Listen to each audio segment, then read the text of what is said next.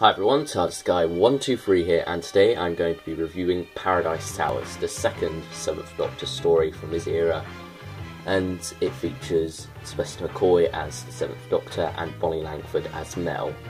So let's dive right into this DVD here. You have BBC DVD, Doctor Who Paradise Towers. You've got Cleaner there, Chief Caretaker there, and I won't say what's happening to him at that present moment in time, and the Doctor being strangled by a cleaner, and then two Kangs, red Kangs, and PG Doctor Who DVD, the Sylvester McCoy years 1987 to 89. Then on the side here we have Doctor Who Paradise Towers and blue banner down there with BBC and 2 Entertainment in there. And on the back here we have Paradise Towers by Stephen Wyatt, who also wrote what was it called? Greatest Show in the Galaxy. That's quite a popular 7th Doctor story. And down here you have special features, so commentary, then Horror on the High Rise, a nice little making of documentary. A bit disappointing that it's not got Sylvester or Bonnie Langford in it, but nevertheless it's a nice little making of. Then casting Sylvester, short like 3-minute thing about partly how Sylvester got cast as Doctor. Girls, Girls, Girls, the 80s with Sophie Aldred, Janet Fielding and Sarah Sutton. That's quite a nice little conversation between them three. There's also some other Girls, Girls, Girls like the 70s and the 60s, and there's also Boys, Boys, Boys. So yeah, I think that's quite enjoyable to just watch that conversation, really. That's probably the most entertaining special feature on this. Then you have deleted and extended scenes, alternative soundtrack, etc, etc, and coming soon trailer for the Sunmakers. So let's now take a look on the inside. We have, this is a bit different.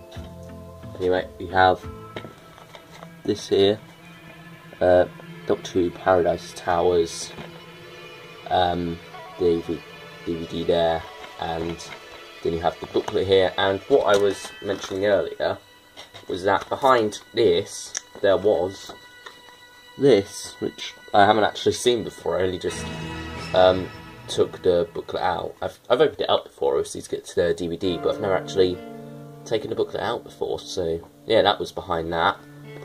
There's the back of that, if you care. I don't know. Just a little advertisement for Doctor Who Experience. But here's the thing I wanted to show you, the little booklet on the inside, special features there, and chapter points.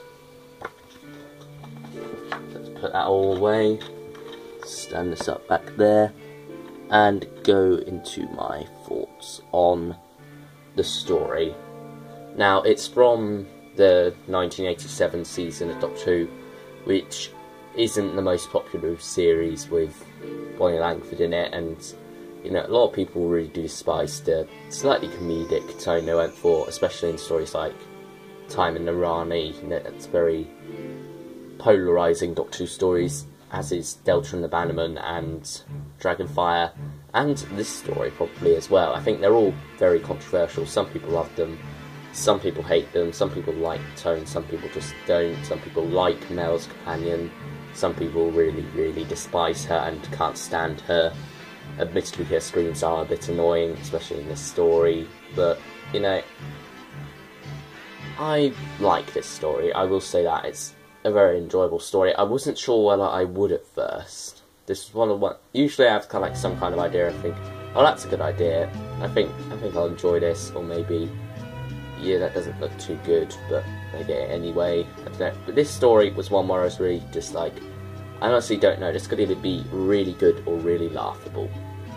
Thankfully it turned out to be really good, in my view. Not the best. There are some flaws in it, namely in part 4, such as this character here has something happened to him and he's different for the part 4, and he's just very odd. I think the performance up to that point was very good. I think the actor who plays him did a very good job with the Chief Caretaker character for episodes 1 to 3.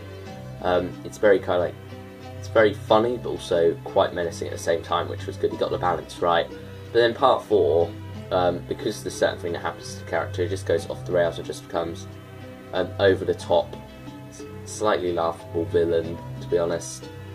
Which is a shame, because, you know, you could see he had good acting. You see he was a good actor from the first 3 parts. But the 4th part, unfortunately, didn't go his way. And then you have the cleaners, which, yeah, they're also a laughable design, and they're just a bit too white that they stand out in the dark and dingy corridors. They just don't fit in all too well to the world of Paradise Towers. So what about that world? It's very...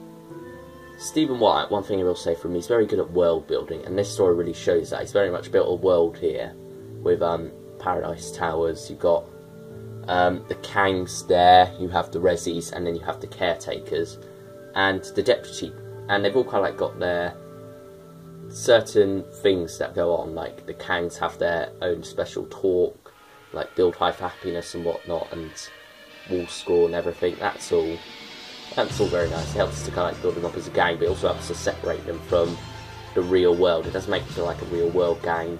And also, while they are kind of like teenagers, you do kind of like get the sense that they're playing them a lot younger in a way. They may look that age, but mentally they are quite a lot younger, in the performance at least, which is quite interesting. I guess it kind of like, it's a bit more younger kids, how they would act in this gang sort of environment rather than older kids. And then you have the Rezzies, who are probably the scariest, I guess.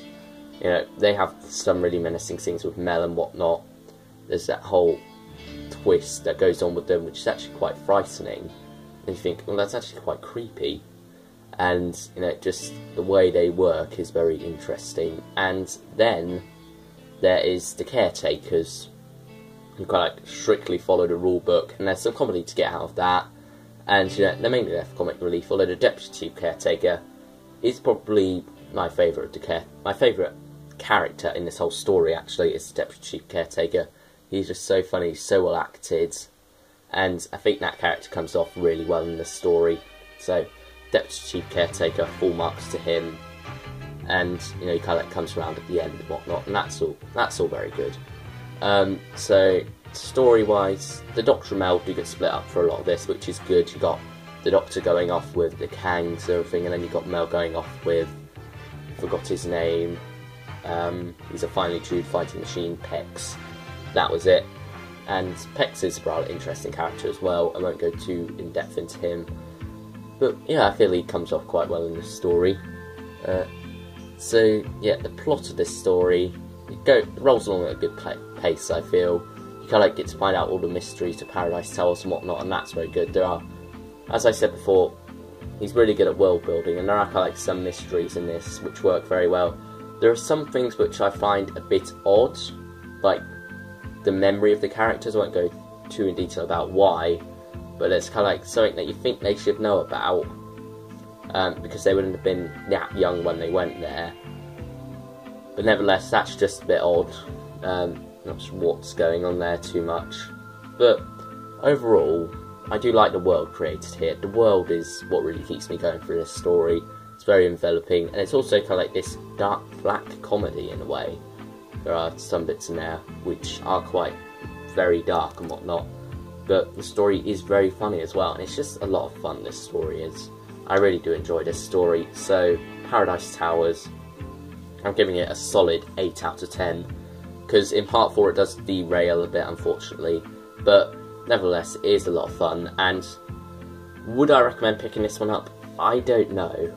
I personally really do enjoy this story, but as I said, it's very polarising, like a lot of season 24 is. And you know, if you've got other ones like Time and Rani, maybe not Time and Rani, actually that's a bit different, but you know, Delta and Abandonment or Dragonfire, if you like either of them, chances are you'll like Paradise Towers. If you don't like either of them, maybe you won't like Paradise Towers, maybe you will.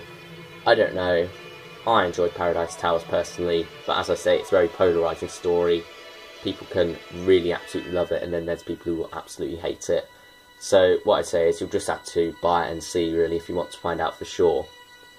And also, this kind of like whole era is being recreated by Big Finish very soon in their upcoming main range trilogy with the Seventh Doctor and Bonnie Langford in We Are the Daleks, The Warehouse, and Terror of the Sontarans. And all three of those look quite exciting, actually. I'm quite looking forward to them.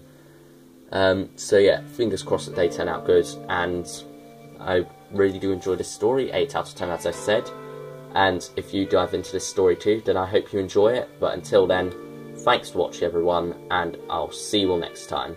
Bye everyone.